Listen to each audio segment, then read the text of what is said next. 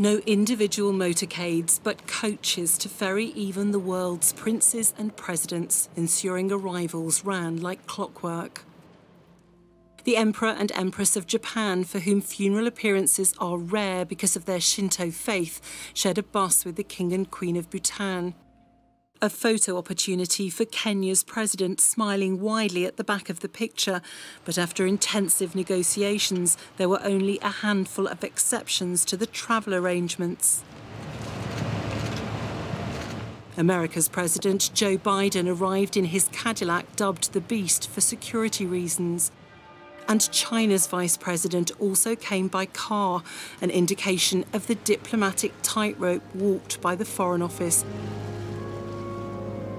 Has there ever been a world event where such thought must have gone into the seating arrangements of so many foreign dignitaries and royal families coming to pay their respects to the Queen?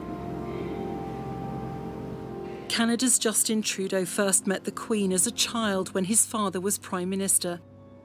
Joe Biden, one of 14 US presidents during the Queen's reign, described her as a stateswoman of unmatched dignity.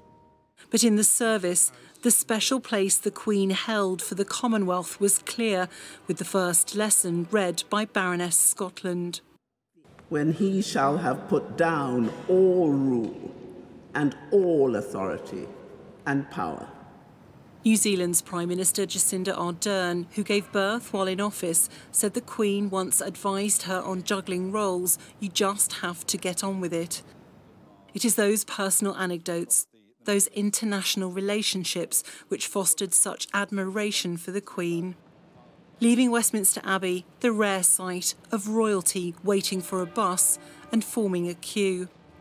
But a sign of the global reverence commanded by Queen Elizabeth II amongst the world leaders who came together to lay her to rest. Lisa Holland, Sky News.